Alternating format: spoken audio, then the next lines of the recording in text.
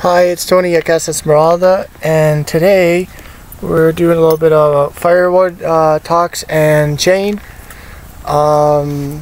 So let's go over here and take a look, because I ordered last month. I ordered a Tallox full chisel chain off of Amazon,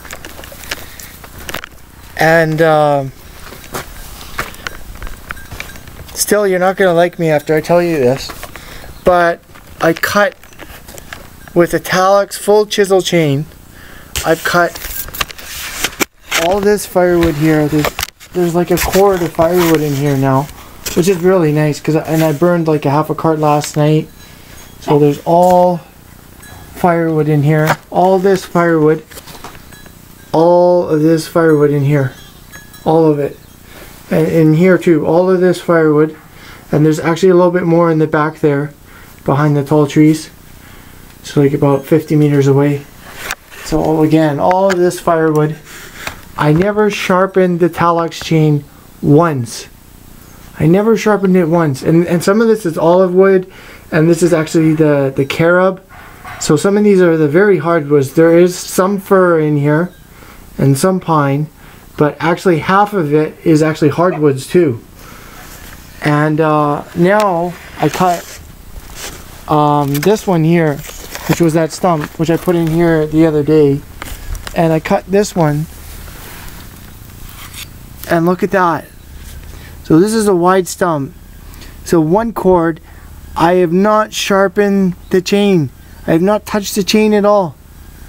At all. And look at this. And look at the chain. Just hold on a second. So I was looking at this, and I thought, well, I was just gonna go cut some firewood. Not a big deal or anything like that. But it's a really nice day. I was gonna say about that. But look at the chain. It's still sharp. I still feel it. It's still sharp after one cord of firewood. So Tallox, you get a big like from me.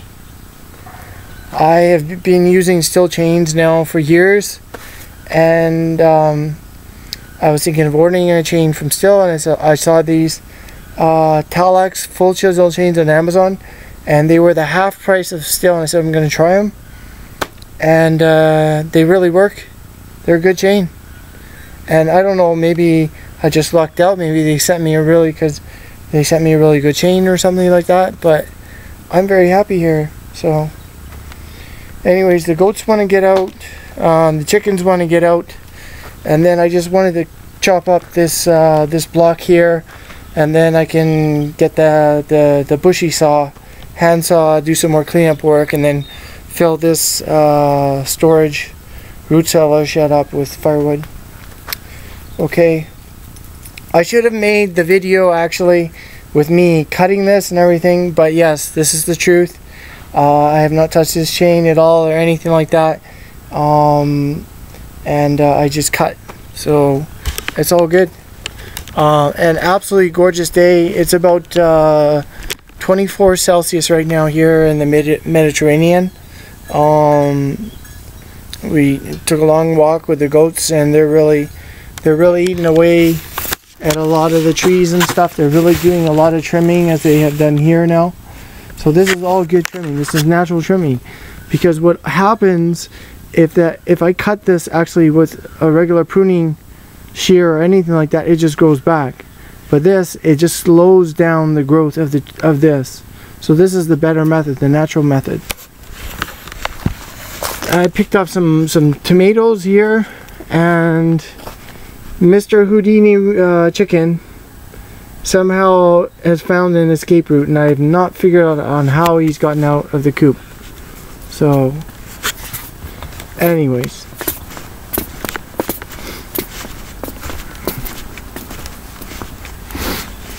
we're gonna let the chickens out, and we're gonna let the goats out, and we're just gonna have a grand old time right now, because they're dying to get out.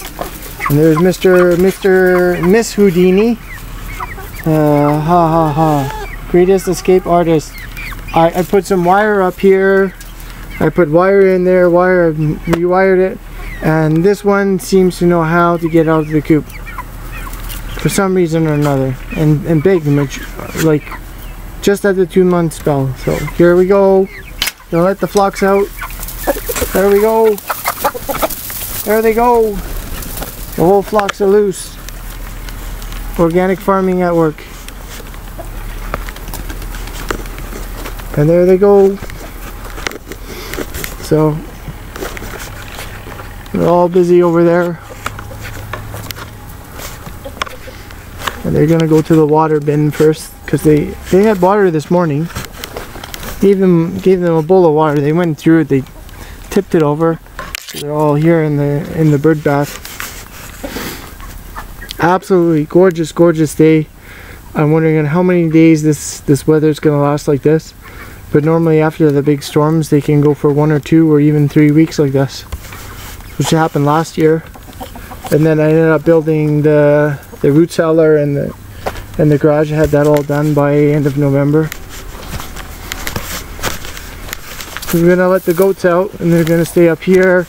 And then I'm just gonna do some cleanup work and collect firewood up here and behind the trees.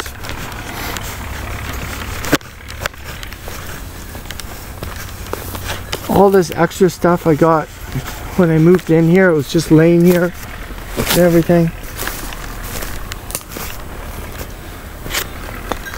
And I was saying the goat shed, tractor shed, car shed here, like the other day, I built this garage here, or this shed, right?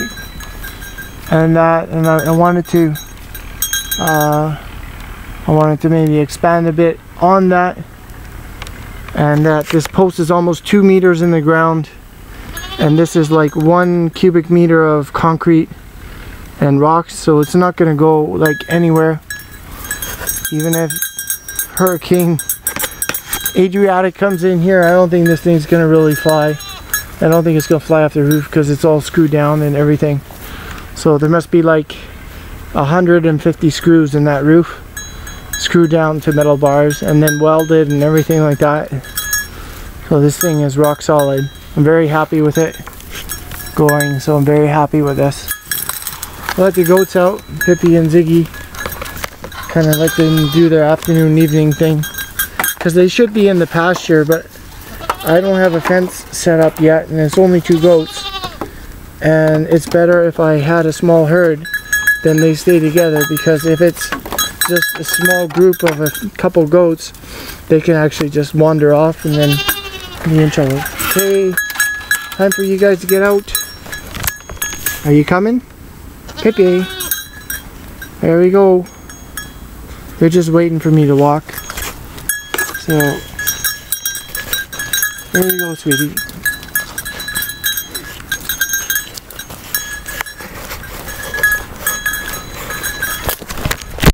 Oh.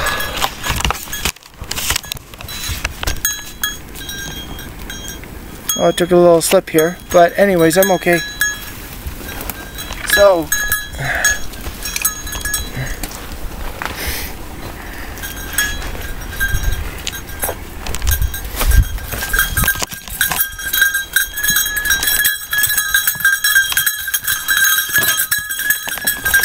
I'll close this. See how many eggs I have not had a lot of eggs because of the storm and that, and the chicken coop is not heated. And they've been pruning my Nespoli, my Italian plum tree, which is okay because I was gonna cut this thing off anyway. This is going over.